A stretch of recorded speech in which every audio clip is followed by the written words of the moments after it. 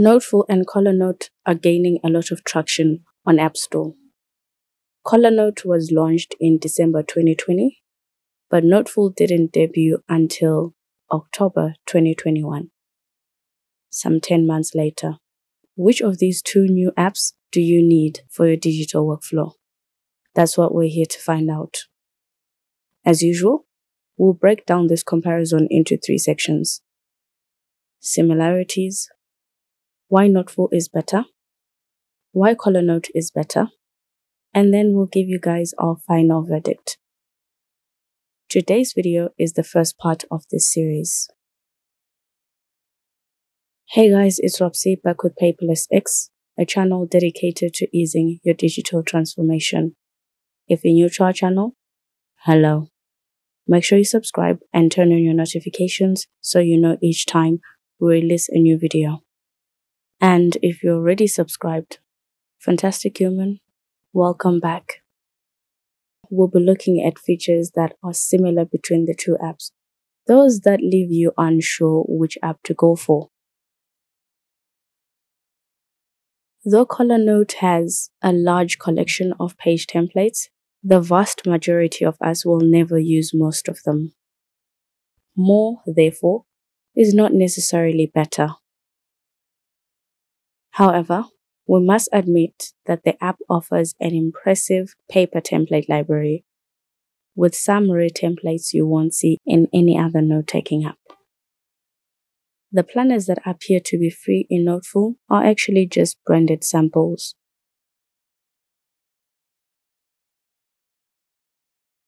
To get the full copies of the planners, you'll need to purchase them outside of the app. We don't mind note-taking apps that include in-app stores where users can purchase digital stationery. In-app stores are a great alternative to subscriptions, so of course we support them. In contrast, Noteful has a smaller but respectable collection of paper templates, and you have more options for customizing them than you get in CollaNote.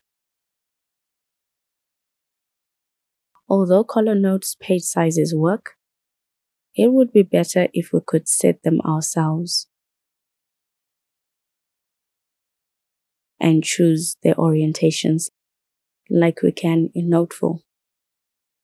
CollaNote has a lot of page colors, which is surprising for an app that doesn't have any page customization. The app gives you the freedom to choose the exact hues for each notebook you create. On the other hand, Noteful only supports 3 page colors for your paper templates. Our team doesn't use any app templates in either app though. We instead use our digital notebooks, which you can purchase from our online store. We'll have a link to them in the description down below. What matters more than thousands of templates is the option to import your own preferred templates when the app doesn't provide one that you need. You can easily import your chosen templates in both CollaNote and Noteful without a problem. Your text is contained in text boxes in both apps. In addition to the standard bold, italic, and underline formatting options, Noteful also has a strike-through feature, which CollaNote does not. Both apps allow you to use your own custom fonts. You can also adjust the font size, change the color, and align your text with ease. Where CollaNote highlights your text, Noteful changes the background of your text box instead. You can always highlight the text using the highlighter tool in Noteful. You can customize the appearance of your text boxes in Noteful by applying a variety of styles, which change the border type, border thickness, and background color, as well as its opacity. You can even change the opacity of the whole text box. Noteful also rotates your text boxes. CollaNote doesn't customize text boxes. It can, however, save many text styles where you're limited to one in Noteful. The app can also duplicate your text boxes,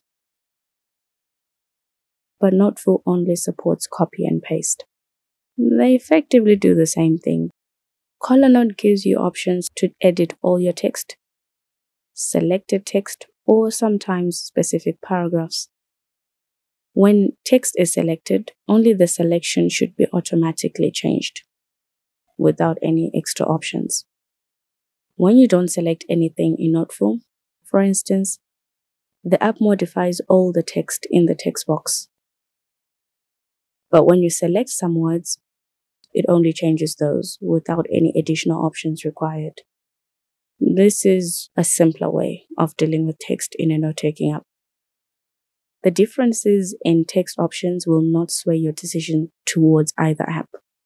Both are first and foremost handwriting note-taking apps. It's probably safe to assume that you'll be writing most of your notes by hand. You may need a different app if you start typing a lot. CollaNote and Noteful both allow you to record audio in sync with your handwritten notes, but not your typed ones. It's a bit limiting, but is much better than not having audio recording at all. If you need to record audio as part of your workflow, having a note-taking app that also supports audio recording is important.